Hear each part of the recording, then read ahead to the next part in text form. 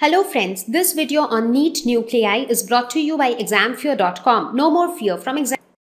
Question number 13. If T half is the half-life of a substance, then T 3/4 is the time in which, what is T half? Half-life is the time that a substance takes for half of it to disintegrate or half of it to decay.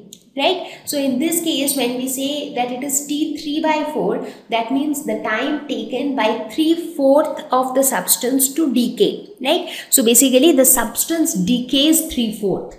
Only 1/4 remains. So if 3/4 of the substance decays, that means 1/4 would remain.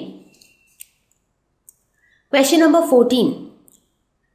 A radioactive substance emits n beta particles in the first 2 seconds and 0.5 n beta particles in the next 2 seconds. The mean life of the sample is, so here it says that it emits n beta particles in first 2 seconds and then it emits 0.5 n beta particles in the next 2 seconds, right? So that means this is 2 plus 2 seconds.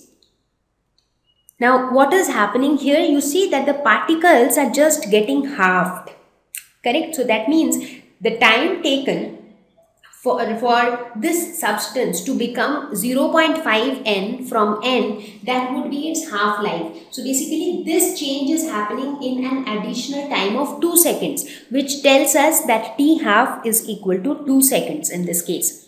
Now we know that mean life or average life is equal to 1 by lambda, and lambda is equal to 0.693 divided by T half.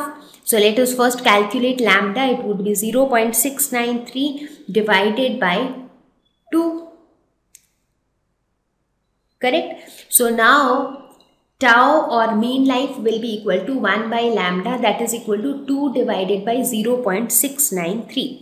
Now here if you look at these values, so obviously 4 or 2 would not be the option. So we are left with the next two options. So if you actually look at the values of natural log of 2, so you would see that this value is actually equal to 2 divided by natural log of 2. So that is C is the right option. Question number 15. An atom bomb weighing 1 kg explodes, releasing 9 into 10 to the power 13 joules of energy. What percentage of mass is converted into energy? Now, whenever we talk about conversion of mass and energy, the first thing that strikes our mind is Einstein's mass-energy relation. So, we have learned that energy is equal to mass defect multiplied by c square. So, E is equal to delta mc square. Right? So let us first try to calculate the mass defect. So mass defect would be equal to E divided by c square. So what is the energy that is getting released? It is 9 into 10 to the power 13 joules divided by c square. C is 3 into 10 to the power 8 meter per second. So this whole square, which is equal to 9 into 10 to the power 13 divided by 9 into 10 to the power 16. That is equal to 10 to the power minus 3 kg. So this is the mass defect. Now we have to calculate the percentage of mass that is getting converted to energy. So therefore percentage of mass would be equal to the mass defect based out of the mass defect out of the original mass, and the original mass is 1 kg. So this is m. This multiplied by 100. So delta m is 10 to the power minus 3 divided by 1 into 100. So this is equal to 1 by 10%, which is equal to 0.1%. So option A is the right one.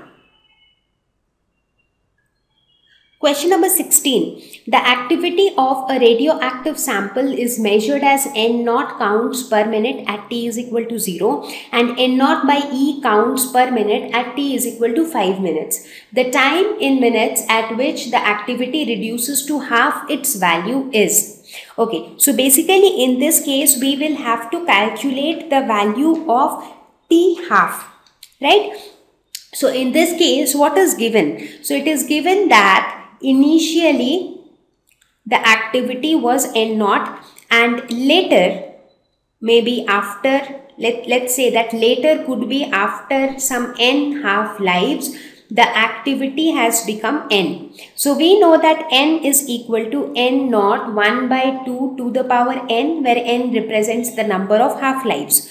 Now according to the question, n is equal to n naught divided by e. So the part of the question which is given here. So when n is equal to n naught by e, so if you put this value, it becomes n naught by e is equal to n naught into 1 by 2 to the power n. So n naught and n naught will get cancelled. And now what is this n? Now we do not know the half-life of this element. Okay, now let us assume that the half-life is t half. Okay, now so t half corresponds to 1 half-life, correct? So 5 minutes would correspond to how many half-lives? Because n naught e counts is the activity after time t is equal to 5 minutes. So 5 minutes would correspond to 5 divided by t half. So these many half-lives. Correct? So this becomes 1 by e is equal to 1 by 2 to the power 5 by t half. Right? Now let's take log on both sides. So take log on both sides. So what happens? So on the left hand side it becomes log of 1 by e, that is log 1 minus log e. So log 1 minus log e is equal to 5 divided by t half log 1 minus log 2. Now we know that log 1 is equal to 0. So this is 0. This is also 0. We also know that log e is equal to 1. Right? So what happens? We get minus 1 is equal to 5 divided by t half into log 2. In fact, you have the minus sign also. So minus minus will get cancelled. Therefore, we can say that t half is equal to 5 log 2. So the correct option is D. Question number 17. Two radioactive materials X1 and X2 have decay constants 5 lambda and lambda respectively. Okay, if initially they have the same number of nuclei, then the ratio of the number of nuclei of X1 to that of X2 will be 1 by E after a time. So after what time? The ratio of the number of nuclei of X1 and X2 will be 1 by E. That is the question. Now we know that n is equal to n naught e to the power minus lambda t. So let's make use of this equation for both x1 and x2. So for x1 it would be n1 is equal to n naught e to the power minus 5 lambda t. For x2 it would be n2 is equal to n naught e to the power minus lambda t. Right? Now, what would be the ratio of n1 and n2? So, this will be equal to n naught e to the power minus 5 lambda t divided by n naught e to the power minus lambda t. So, n naught will get cancelled. So, this becomes e to the power minus 4 lambda t. Now, what is the ratio of n1 by n2? So, if you look at the question says that after what time the ratio of x1 to x2 will be 1 by e. That means this ratio has to be equal to 1 by e. And this would happen after what time? So, basically, by solving this, we should be able to find out the value of t. So, this can be written as e to the power minus 1 is equal to e to the power minus 4 lambda t. Now, since the bases are equal, therefore, we can say minus 1 is equal to minus 4 lambda t. Minus minus will get cancelled. Therefore, t is equal to 1 by 4 lambda. So, option C is the right one. Question number 18. In a radioactive material, the activity at time T1 is R1 and at a later time T2 it is R2. Okay. If the decay constant of the material is lambda, then we have to find out relationship between R1 and R2. So here also very simply we will just write the equation for both the timings, because we know n is equal to n naught e to the power minus lambda t. So for example, for this radioactive material at time T1, the equation would be R1 is equal to R naught e to the power minus lambda T1. Similarly, at time T2, we can write R2 is equal to R naught e to the power minus lambda T2. Right? Now from this second equation we can say R naught is equal to R2 divided by e to the power minus lambda T2. Now let us put this value of R naught in the first equation. So this is our first equation. So what will we get? R1 is equal to R2 divided by e to the power minus lambda T2 into e to the power minus lambda T1. So this is equal to R2 e to the power minus lambda T1 minus T2.